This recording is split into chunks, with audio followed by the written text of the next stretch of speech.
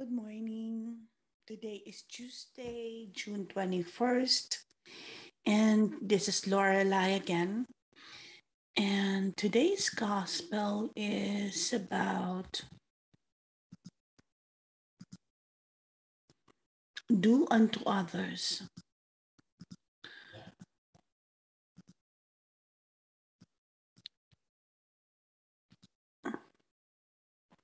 So the gospel is taken from St. Matthew's, the Gospel of St. Matthew's, chapter 7, verse 6, 12 to 14. And Jesus said, "Do not give what is holy to dogs, and throw your pearls before the swine, lest they trample them underfoot and turn and tear you to pieces. Do to others whatever you would have them do to you. This is the law of the prophet and the prophets. Enter through the narrow door, narrow gate, for the gate is wide and broad that leads to destruction, and those who enter through it are many. How narrow the gate and constricted the road, the road leads to life, and those who find it are few." The Gospel of the Lord. Praise to you, Lord Jesus Christ. Holy Spirit, be my light, be my guide, be the voice that will come out of me tonight. Thank you. Magandang araw po sa inyong lahat. Oh, I had a hard day yesterday, but it is okay. It's another day, and it's how it is. You struggle and make it up to the end. And when you wake up in the following morning, it's another brand new day. It's another chance. It's another opportunity for us to see the way of the Lord and the guidance of His love. Remember when I told you that I do not believe in karma? This is why. The gospel today is the reason why, one of the few writings, verses in the gospel. That's why I do not believe in karma, because it is written in the Holy Bible. Do not do, and it is, remember, I believe this in childhood, if you will remember. If you want your child or anybody in your life to remember or to do what is good and right, never say do not, but say remember. Do the positivity on the sentence, and it will be the thing that will come into them. But if we speak of do not, there's the not in there that sticks. Anyway, so on this word today is do unto others what we would like to be done unto us. Isn't that beautiful? Very beautiful. And it comes along with what we had last week. Love your enemy, turn your cheek, the other cheek. And today is the same. If they are lying, then don't lie. If others are stealing, then don't steal. If others are telling stories to hurt others, then don't. I believe it was Mother Teresa that says we don't have to be all heroes. Whatever we do now, just do what we can, because it is not because of great things or who we are, but it is the great love that we have to do what it needs to be done to serve God. That's the content of it. I have it in my head, but it is not coming out. But that's the concept of it. If everybody, you feel that everybody in the world is not doing right, then do not be one of them. Just like the gospel said, the narrow door, there's only few who will go through it because it is hard. So this is not lifting the self. But years ago, I found myself in a tangled situation wherein I think I mentioned that to you, that people are bringing this news, this negativity of one person to me. And the person that they were talking about was dear to me. So why? And also, I was thinking it was dear to all of them. So they were saying things about this child, but how come no one is speaking of these things that they are worried about the child, what they're doing, and speak to him? So you know what I did? I tagged each one of them who have spoken that this is what was done to me. And I talked to the kid with them. So it is, for me, it was a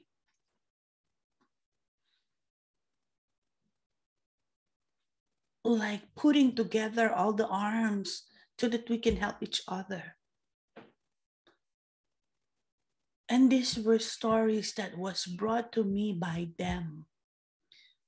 And so I say, do not, I said, you know, if you are wanting to be this person, if you wanted to be our grandfather, why not why do what he does?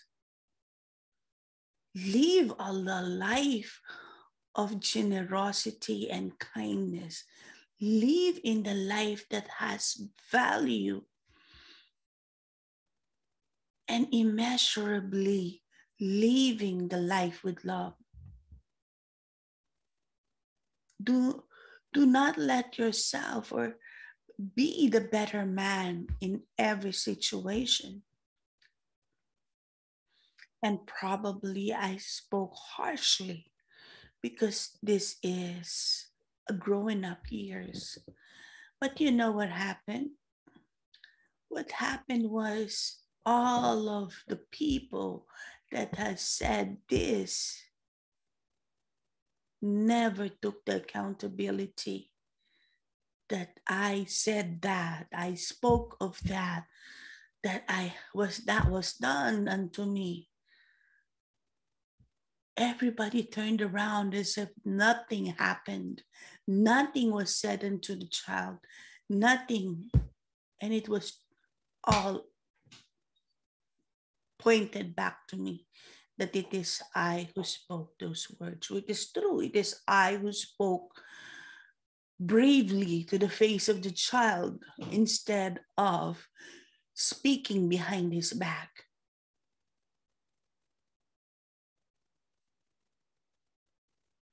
So everyone got mad at me of speaking out, of speaking what is true, speaking what is honorable, speaking of what should be. Probably they were thinking, why not talk to the child myself? How can I talk to the child when it is you being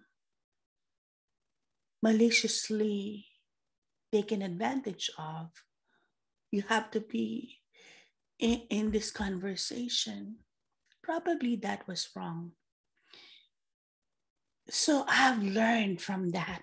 I've learned from that great mistake. And I think I mentioned to you that after that event, I do not take secondhand story. If this is something happening to that person, I go straight to that person. I've learned from that mistake that nobody wants to take accountability of the words that they are saying. No one would like to take accountability of the stories they're passing around. No one would like to take accountability that it came from me and she is just helping out. No one. And I've learned my lesson. I have learned the greatest lesson. One is do not speak ill about others. Two, do not act ill in front of others. And three, do not think ill about others. And for years, I think it has been 11 years since I advocate on that. Speak well, do well, and think well of others all the time. Because I do not want myself to be in a situation again. So I refuse to be part of the negativity of life. I refuse to be a part of bad mouthing anyone. I refuse to think ill of others. I am giving others the benefit of the doubt because again, I cannot read minds. There's some precautions when I feel like this is not right. It doesn't drive, common sense. And that is again, when you speak, God the Father be the wisdom in my heart, in my life. God the Son be my being, and God the Holy Spirit be my strength. In times of confusions and I cannot really tell, I pray and refuse to be the cause of sin of others. I refuse to think the worst of others. And most of all, I refuse to speak ill about others. And that is because of the gospel. Just like I said, I believe in this word of God because it is really the truth of our daily living. You can read any other book and it will lead to the same message. You can read, I like Matthew Kelly. I have accumulated a lot of books regarding success and producing a better life. But what I have learned is make your heart as pure as possible, make your mind as pure as possible, and make your being as pure as possible. Because if you have already trained your mind not to think ill of others, it will not happen. If something is happening right to them, you would think they're going through something difficult in their lives. You would think that, and that is the wisdom of God for me too, because it will not happen if it is just relying on my own power and strength and my own mind, but it is allowing others to have that chance, the opportunity to redeem themselves.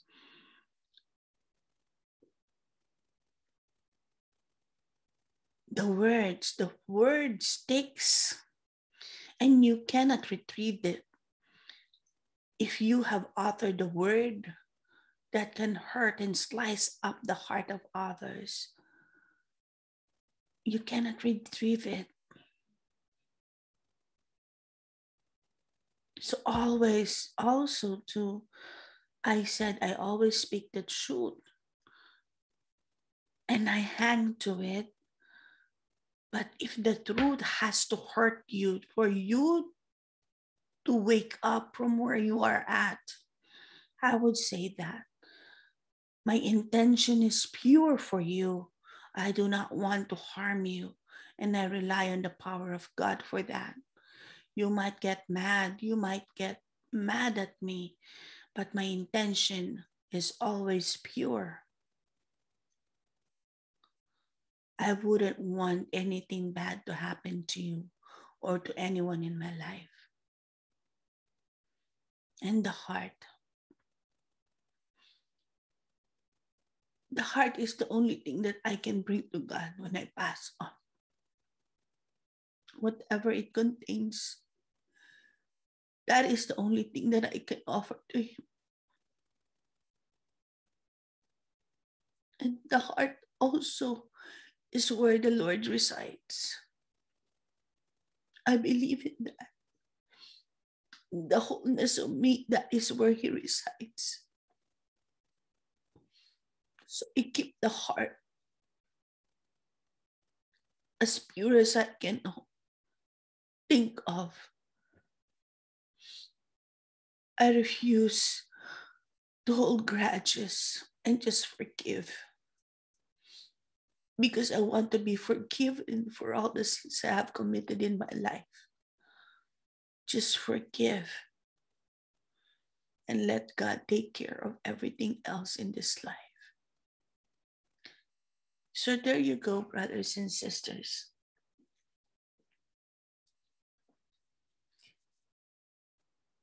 Do what is good and what is holy and what is pure to others. And I guarantee it will come back to you. Do not mind what others are doing unto you. God will take care of that. God will definitely take care of that. You know, my brother, he doesn't involve himself in anything that God cannot be proud. Well, if everyone around him does this and it will commit sin, he will refuse to be part of what everything is doing. He is poor. He doesn't have a lot of things that others have. But there's one thing he has in his heart, that he knows that if God will look into his heart, God will see the purity of his soul. He doesn't have the money that can provide the rest of the things that the world needs. But my brother has the heart that the world needs. And I always remember. That's my father too. My father, I saw him growing up. I thought, why is he giving everything out to everyone? Like taking what is ours and giving it to everyone he knows. I grew up with a father like that. Like, this is already ours, but why is he giving it to others? So I worked so hard so that I can accumulate richness. I can accumulate things and realize later on, because God will never let us starve. You know, even though my father is giving everything we have to others, God never allowed us to starve. We always have everything that we need. up to the last minute of our life, of his life, God has provided. And all the things and realization was all the things he's giving out are more to us. It might be whatever we have are sufficient enough for us to eat, to go to school, to have what we have normally. And the excess we're giving to others who doesn't have any. That's my father. That was his life. And he never take advantage of the situation of others. He has his mistake. He had many mistakes in his life. But he took ownership of that and asked for forgiveness up to the day he died. And that's how I've learned that really the material things that envelopes us are just part of it. But what is in our mind, in our heart, in our being, and what we are giving to others, the purity that God is trying to give us, is really the whole gift that we should give to others. It's deep, but I am blessed that I have seen it. I am blessed that I have grown to see through it. And I am sharing this to you because you know what? I could have lived. I mentioned to you that that was my life. I just remember that we go everywhere we want. We went to Hawaii, we went to Japan. We were always on tour. You know, before everyone else are posting pictures of their trip, of their food, of their tours. We have done that so for so many years on every weekend.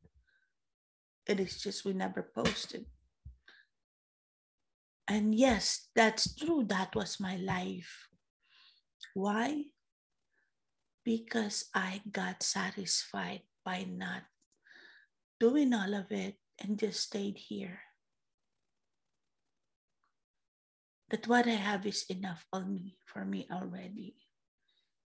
Every evening, Derek will go shopping. He will ask me, what do you want to eat? So he can he can go wherever I would, whatever food I would like to have. And he will bring it home. And I said, no, whatever we have at home is enough for me. Whatever we have at home is enough for me. That was what my father was saying all throughout our life. Whatever we have is enough and sufficient for us. It is not dreaming, but it is finding your own peace in your own flesh, in your own life, so that peace that you have with you can be shared to others. Beautiful inheritance that I have received from my parents. They can be millionaires. They can be millionaires, but they choose to be millionaire in the kingdom of heaven. And I hope it is not too late, brothers and sisters, for us to realize all of this. Because the moment really that you see this through, that it is going inside your heart, your mind, and your being, fear will melt away in your system. Fear and anxiety will just go, and you will know that truly God is alive and He is standing before you, behind you, beside you, beneath you, and always above you and your family. That you do not have to worry about anything in this life because your God has your back. And whatever it is you still dream of in your life, if it is in accordance to His will and it will do good to your soul, you will have it. And we do not have to worry about tomorrow, because the tomorrow is we are not sure of, but God knows our tomorrow. He knows what will happen to us. We have experienced the past, and hopefully we have learned from it. We are living the today, and I hope we are enjoying it. So let us leave the tomorrow in God's hands and continues to pray, continue to dream, and continue to live this life pure in mind, in heart, and in soul. And let that purity be your gift to the rest of the world. This is Lorelai again, and I hope I have shared my life, my faith, and God's generosity through me. May the Heavenly Father bless us, heal us, protect us, and make us whole, always and forever. In Jesus' holy name we pray, amen. In the name of the Father, the Son, and the Holy Spirit be with us always. God bless you and enjoy the rest of your day.